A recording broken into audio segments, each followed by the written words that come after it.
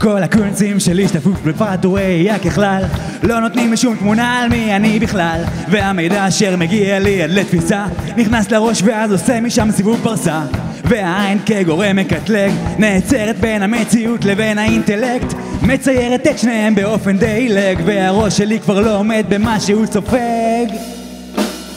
המראה משקרת, זה ידוע ומוכח, עד כמה שזה נשמע מופרך. המראה משקרת, היא סתם מחזירה צבעים שיהיה לכם במה להאמין. המראה משקרת, אל תביט עליה דוך לפני שאתה מבין במה זה כרוך. המראה משקרת, אל תחיה באשליות, היא תראה לך את כל מה שתרצה לראות, אבל הפוך.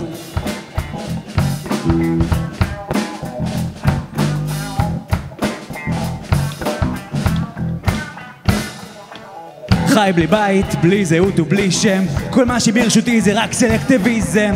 יום יום אני עושה למוח ריסט, לא יודע איך הייתי חי יום אחד בלי זה. לו הייתי מנונן קצת פחות ומביט ומתבונן בעיניים פקוחות, היקום היה נשקף אליי באופן מלא, במקום שאביט על המראה ואראה כמה שאני יפה.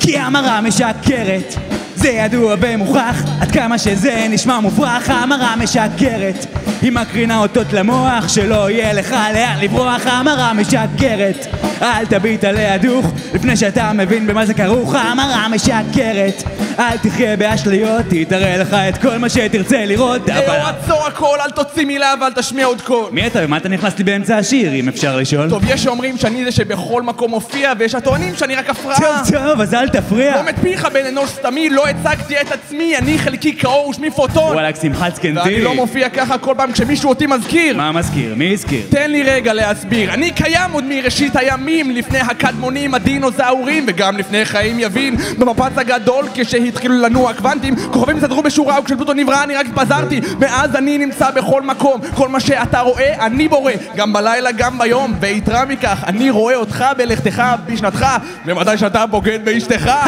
אין לי בכלל אישה, חתיכת ממזר. אתה כל כך מתפזר שאתה אף פעם לא זוכר מי זה כל אדם, ואם הוא מדימונה או מיפן אז קפוץ לך עליו זה לפלן, למה אתה כזה קטן? קטן, אבל יש לי וואחד מוניטין עתיק פי 1000 משושלת סין, וגדול פי מיליארד מריבוי האוכלוסין. כדאי שתבין עד כמה זה פתטי לפתוח פה מול הקוונטום של השדה האלקטרומגנטי. זה אתה, שרית הודעה נורא שהפכת שקר בצורת כדור לתעתוע ראייה למציאות אחרת. אתה זה הסיבה היחידה שהמראה משקרת. שום תעתוע ראייה, תקשיב לי ותקשיב לי טוב. מה שאתה רואה מול המראה זה מי שאתה, אם תאהב או לא תאהב את זה, ומבחינתי אתה יכול להמשיך לחיות בסרט ולספר לעצמך שהמראה משקרת.